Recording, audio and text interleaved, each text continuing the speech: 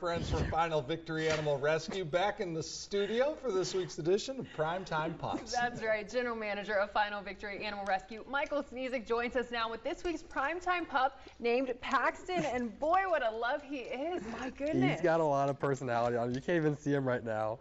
Let's see if there he is. Pop up. Good boy. Let's see. He's in there. He'll pop in.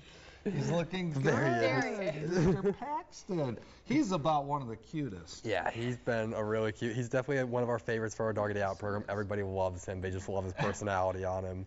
Kind of looks like an old man. Yeah, a little bit, but he's got a lot of just spunk and personality. But he is a very lazy dog. They said he loves to be just in your skin, cuddling with you. That's like his personality is what's been described by everybody. Well, I'll tell you what, just moments ago, off camera, I mean, he was down on the ground, on the back, waiting for some pets and some belly rubs and all that. Yeah. So we know that he's game for all. Yeah, and he was a little vocal to you, too, which was adorable. That was our first time seeing that. Yeah.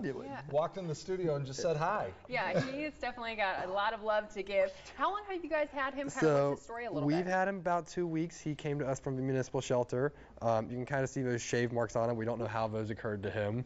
It just gives him a little bit more personality. But we don't really know a lot about his backstory. And he's just a wonderful, wonderful guy. He's been great since arriving at the kennel. He's been very easygoing, very chill.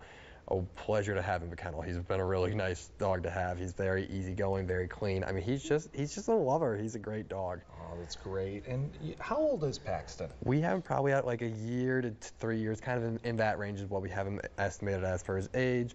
We typically use for teeth to base off their age. Right. Okay. Well, his face, he looks very mature for his age, but you know, that's just wisdom right there. He is such a little sweetheart, though. And how does he do with kind of other dogs? Have y'all had that? Oh, he loves other dogs. Yeah, so he loves other dogs. He's kenneled up with another dog right now. What are you doing? He's like, he's seeing some carbs. You can't eat that. Oh, that's all right. What are you doing? Just wants to see what's going on. What sort of breed do you think he is? Honestly, hard to tell, it right? is hard to tell. You know, he kind of looks like a wolfhound, deerhound, maybe doodle. Yeah. Honestly, we don't know. We have him kind of listed as a mixed breed mutt. What do you think? Because, I mean, we can't guarantee that he is a doodle. So if somebody's looking for a doodle and hypoallergenic, we can't guarantee that. Okay. But he's a good boy. That's the best way to describe it. He's a good boy. When he was talking earlier, it was not as much a bark as it was kind of a howl. Yeah, he did that "oh" to you, which is adorable. He just talks to you. He doesn't do a lot of yapping. He just does a little talking. Yeah. Yes. He'll let you know he's here. Yeah. Although I will say, you know, when he popped on his back there and demanded the belly rubs, I would say that definitely has doodle characteristics. Yeah, he's got bless you. Okay. And it's allergy season now, so he's got that sneezes going on. What are you doing? You got one more. There it is. One more. Sweet boy. Yeah. What are you doing? Awesome. Okay. What a sweetheart. One more itch. So here's a little bit about his personality right here. So 2-year-old mix, like you were saying, kind of ballpark that. He loves other dogs. So not yet been tested with kids. So that is something to take in consideration. But honestly, I mean, he's been such a love with us. He's going to be great with kids. Exactly. Yeah. He has been amazing with us and real kind of comfortable, which is nice. He's not getting scared by any of the lights. Great car rider. I mean, he just sat right down in the back, jumped in by himself. He does great. As I said, our Dog Day Out program, he loves it. He goes with everybody. Everybody's just been over the moon with him. Everybody talks about how wonderful he is and how much he loves them. And they said he's a lazy boy who loves to be in your skin. He tries to sit in your lap while driving sometimes, he said. But he did great driving over here with us. So if you're looking for a cuddle bug or something there, this might be your one to take home. Ooh, butt scratches. Yeah. He's a fan of these.